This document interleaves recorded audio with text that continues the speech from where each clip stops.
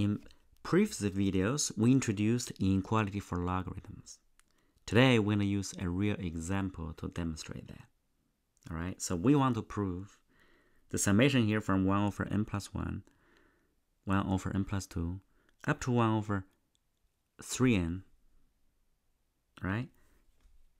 We claim that that value is in between log 2 and log 3. All right, of course, this is based on the basic inequality that we introduced the other day, where logarithm in the green line here is in between y equal x and y equal x over 1 plus x, because it's a blue line and black line. All right, so why don't you give it a try?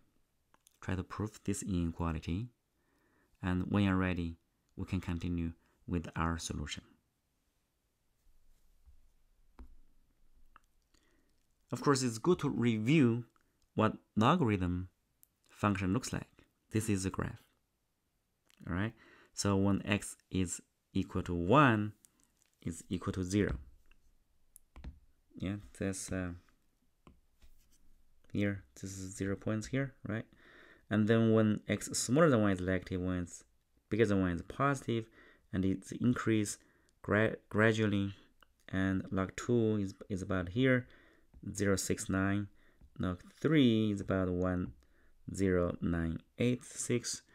So as a matter of fact, it's good to memorize these commonly used math constants like log, like e, log 2, log 3. All right, so we're saying that this summation here is in between log 2 and log 3. Let's try it out, right? So I wrote a computer program to calculate. Let's call this S sub n here. So S1 is 0.8, and S99 here is getting bigger and bigger as n gets bigger.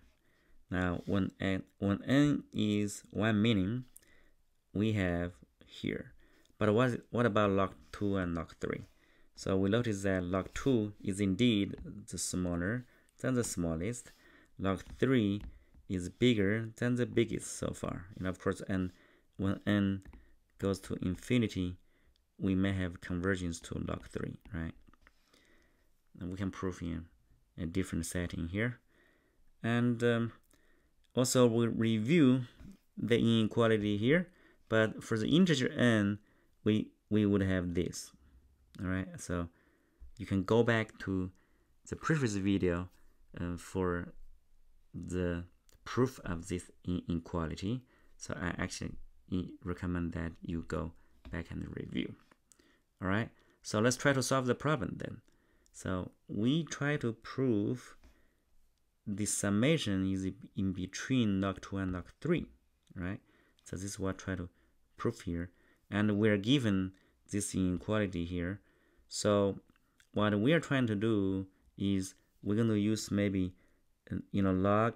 If you want to prove this is log 3 somehow, the summation here is smaller than, so we probably want to use the left half of this inequality to prove the right half of this inequality. All right, so let's rewrite that. So here the left half is 1 over n plus 1 is smaller than log. Here is n plus 1, and we can write it log n plus 1 minus log n. So we're going to have this inequality, and we have log here, and this is a less than sign. Now we have in the Sn, we have many terms. How many terms we have? A total from n plus 1 to n plus, you can consider this is n plus 2n. So we have total 2n terms, right? And we're going to apply this inequality for each term, right? So that's the proof strategy. All right, let's write it out. So we have 2n terms, and we're going to use the inequality to write it out. And we notice that when you sum them up, all the terms cancels here. and this would cancel with the previous term. What do you left?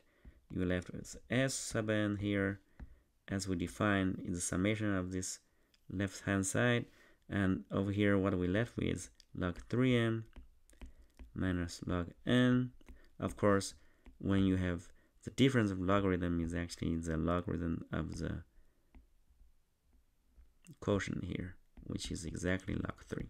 So we have proved the right hand side of the inequality, and now let's try to work on the left hand side of the inequality. And here, of course, since the logarithm here is on the smaller side, and you probably want to use the right half of this inequality. Again, let's rewrite that, right? So the right half is log 1 plus 1 over n is smaller than 1 over n, or we can write it as log n plus 1 over n, which is this one, right? 1 over n. But notice that the first term we need is n plus 1, right? So we're going to use this term, but we're going to start with n plus 1 here up to n plus 2n, right? So let's write that. Let's write this inequality, which is taken from the right-hand side of the previous inequality here, right? So this is directly results from the right-hand side of this. So we're going to use a similar strategy here, and this is total 2n terms.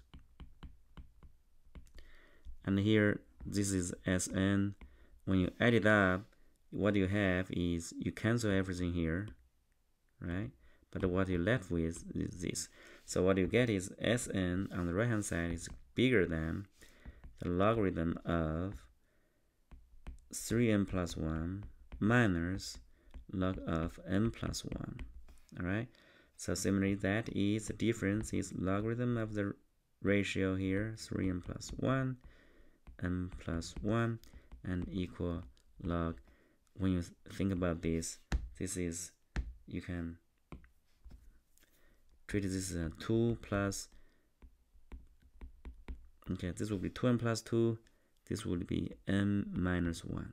All right. So for n greater